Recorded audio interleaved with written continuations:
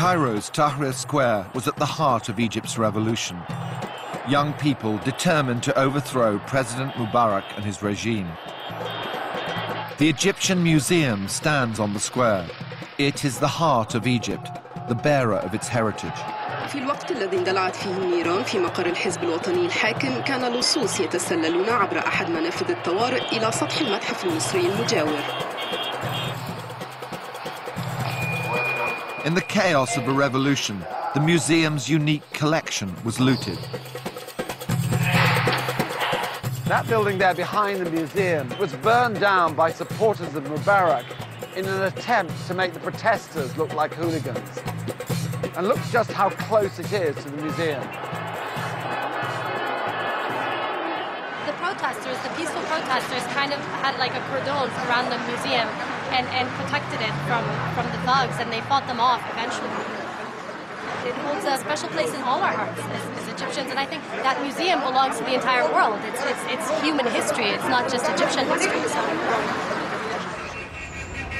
I was there from the first moments.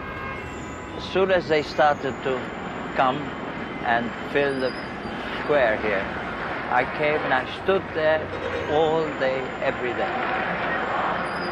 It was the most beautiful revolution you've ever seen.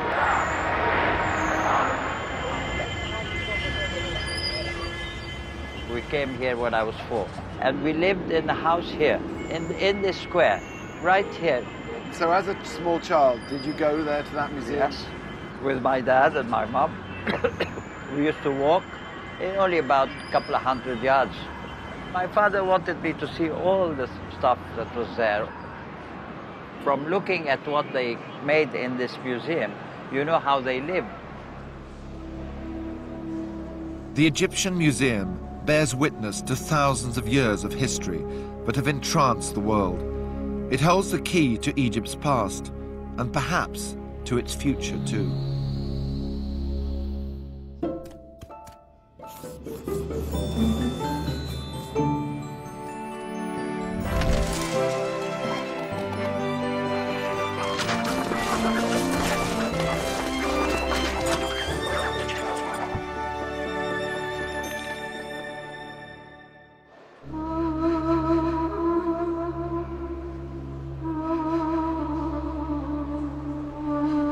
I've always loved this museum. It's unlike any other. It houses 160,000 treasures from Egypt's ancient civilization. The age of the pharaohs began more than 5 millennia ago and lasted for 31 dynasties, some 3,000 years in which Egypt had no rival in art.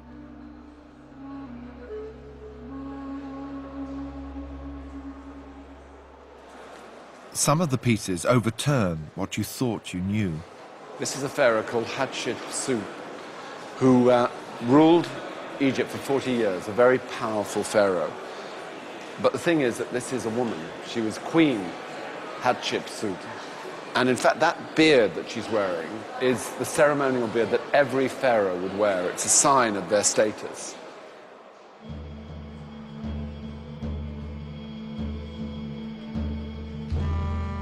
The treasures of Tutankhamun's tomb are here.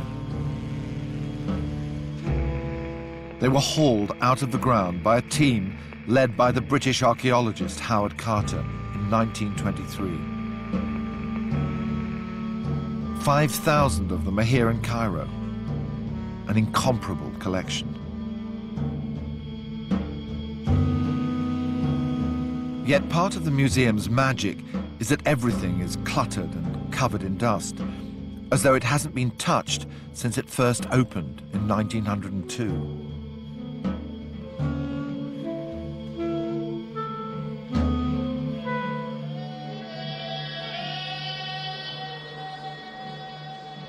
The Royal Mummy Room holds the remains of 11 of the most illustrious pharaohs, dating from 1650 BC. This is Ramesses II. He's one of the great pharaohs of the 19th dynasty. And he ruled for an astonishing 70 years, or nearly 70 years, 67 years. Of course, you can tell he's a pharaoh because his arms are crossed, and that's how they were placed in these tombs. He's incredibly well preserved. I mean, you can actually see his teeth.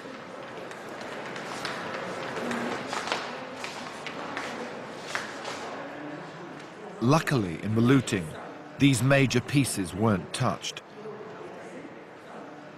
But 54 items were taken, of which 23 have now been recovered. Others were vandalized and have had to be restored. I sought out Muhammad Ali, the chief curator. Salam. Hello, sir. Nice to see you. Fine. Okay. You are welcome. Thank you. This is the way-in for, the officials. Rumours abound about who was responsible for the looting, from it being an inside job to its being provoked by the police in order to discredit the demonstrators.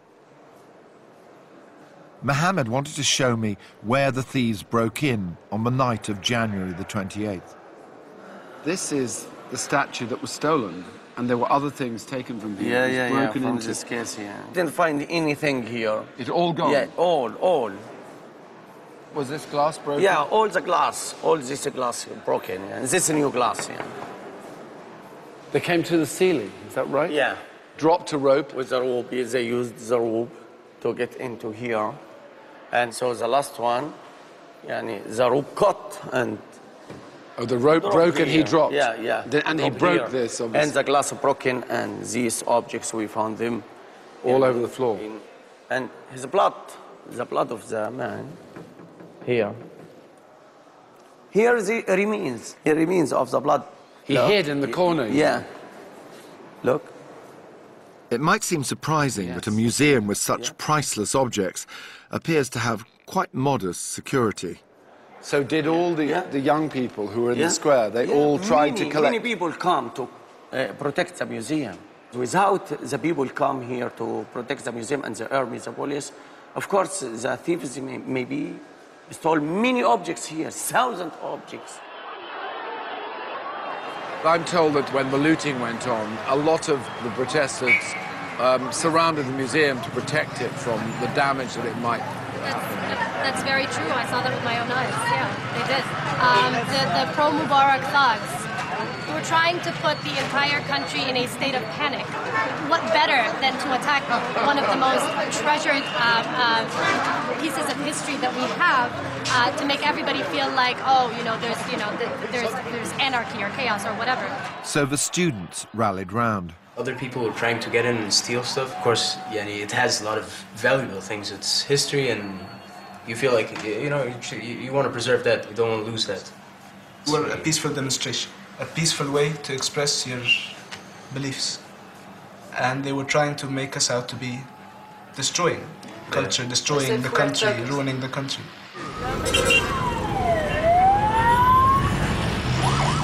Controversy over the looting and its aftermath has not gone away.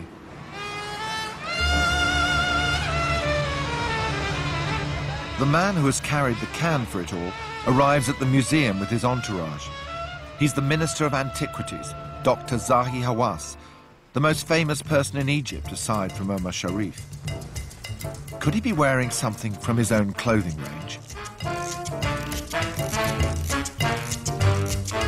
Yes, he has his own clothing range.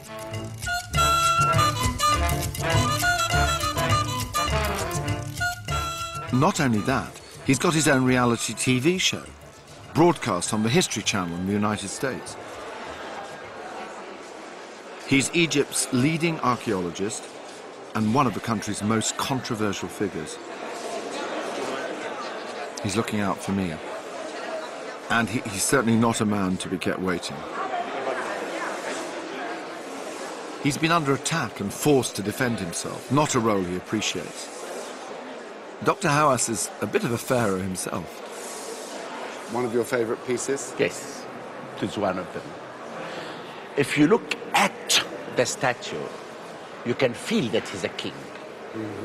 Because the artist put the royal blood inside his muscles. This museum is inside my heart all the time. I suffered a lot. If you try to change things in Egypt, it's not easy. There is many people who have private business and they can control everything. But I'm fighting those people because at the end, the good thing will stay. And Cairo Museum will be a star in the sky of Cairo. Why let us move to another place. Okay. You, as a film director, they should choose the location. Yeah. They should guide me. Yeah. Mr. Howard? I had a job keeping up with him. What I want to ask you about is about the theft. I want to ask you about what happened and how you're dealing with it. He was bursting to give me his side of the story about what happened during the revolution. I stayed 37 days as a minister and began to see all the thieves and the crooks that I faced them and I attacked them and I tried to make stability in antiquities. They found this is a good opportunity to attack me. And they began the worst attack you can ever see in your life. I said, why? Why I'm serving my country and this happened to me? I resigned. And I said to myself, that's enough. But after 1 month, they asked me to come back. And I said, antiquities is part of me. And I'm a part of antiquities. This is why I came back. When the thief came here, it was dark. Thanks God, it was dark. He could not see anything. He was looking for gold. And this is why he broke that boat. Was broken to over 100 pieces. This boat? This boat. And it was beautifully restored. Thanks God. The museum is safe. It's safe. This is why I'm saying all the time that Cairo Museum is safe, Egypt is safe.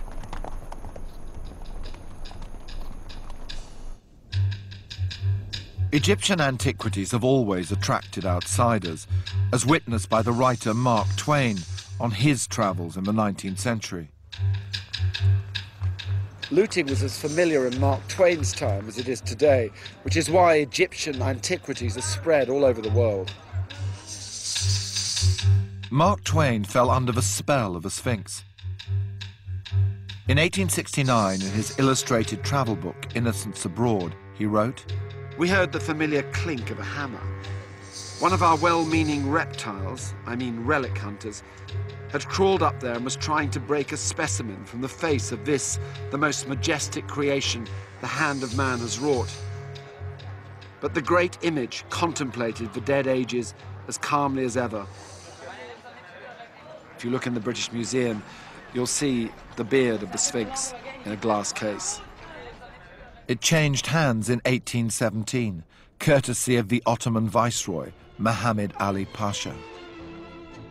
Over the decades, the practice continued.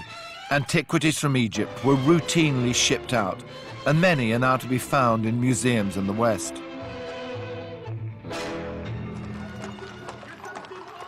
Looting, of course, continues to this day, and not just in Tahrir Square, but in sites all over Egypt. Here in Giza, recently discovered antiquities were stolen from a storeroom at the pyramid over there.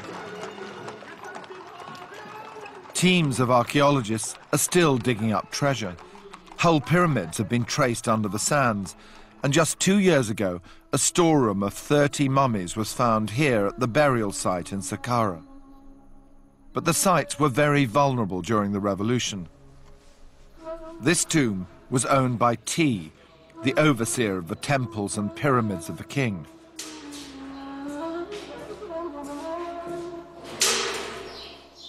I gather there's been a huge amount of looting here, even in this tomb. You can say that perhaps 60% of the monuments have been entered, meaning they broke the door. In fact, since most of these monuments are empty, the results were poor. Little was taken because it had already gone, long ago. Here, behind this little window, you had sitting a statue. The people, the looters, came from up because there is a trap, and so you can go down. And they started moving this statue of T and broke it. So it's apparently lying down behind the wall.